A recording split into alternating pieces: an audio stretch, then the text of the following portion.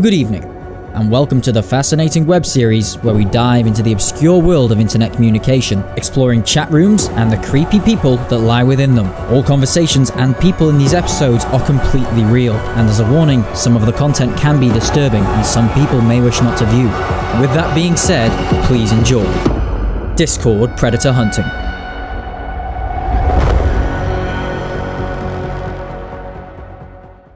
Tonight, on Discord Predator Hunting, we'll be talking to a man who loves his own body so much, he feels the need to show it off to who he believes is a 13-year-old girl.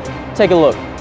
Once again, I will be showing one of the old conversations that took place in my direct messages. This will be the last episode where I'll be using the profile Jenna X. As I mentioned in the previous episode, this account was terminated for terms of service violations. Since then, I have set up a new profile, which will be kept anonymous until the next episode, as it has happened in the past where I've been recognised for these episodes. Jenna X was my alternate account, which had a shopped version of my own face as the display picture, where I'd also joined multiple servers intended for dating, teen dating servers being among them. Today we will be focusing on a predator who goes by the online alias of CM Cravo. He is male and 19 years of age. He makes his way into my DMs. Hey there.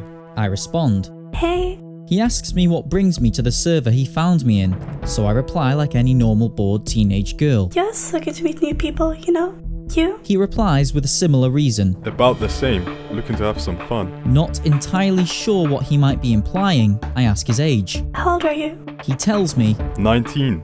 You? So I tell him what I tell the rest of the predators I talk to. 13. Is that okay? His immediate answer should be no and nothing else. So, after hardly any reassurance, he's already asking if I'm looking for a good time sexually. When I ask him if that is what he is looking for, he tells me. Kinda. But I'm a bit scared of your age. I could get in trouble. The simple answer?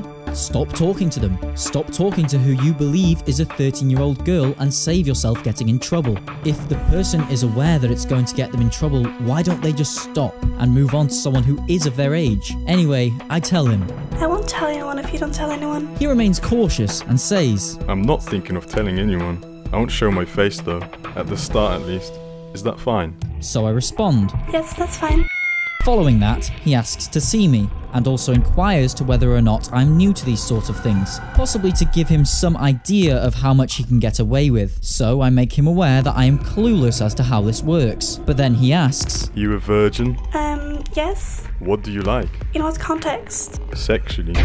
Definitely not what an adult man should be asking a 13-year-old girl, so I say. Well, I don't really know what I like. And then he follows that up with an even more inappropriate question. Do you blank sometimes? Not creepy enough? Well, after I tell him I've never tried it, he goes on to ask. You find yourself horny? Acting as innocently as possible, I say. Is that where I get the feeling when I like boys? He elaborates. You feeling really attached to someone, wanting to touch him, feeling wet and lonely. So I tell him I felt like that before, but never knew what to do about it. He goes on to ask me what I find attractive, so I reply. Hot guys. Then he makes a request as to whether or not I find his body attractive. Okay. And without hesitation, sends a picture of him showing the outline of his erect penis beneath his underwear. This episode ends quite abruptly as I felt no need to take it any further and felt I had already got enough evidence. And that's it for tonight's episode of Discord Predator Hunting. Now, before you start getting angry that this was such a short episode,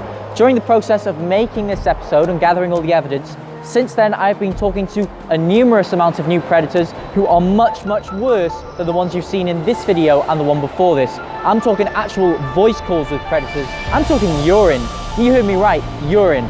If you want to see those, I definitely recommend that you subscribe to this channel, turn on the notification button of course, and share this video like there is no tomorrow so we can expose these disgusting people. Anyway, as always, I've been Pick Surprise, stay safe, and goodbye.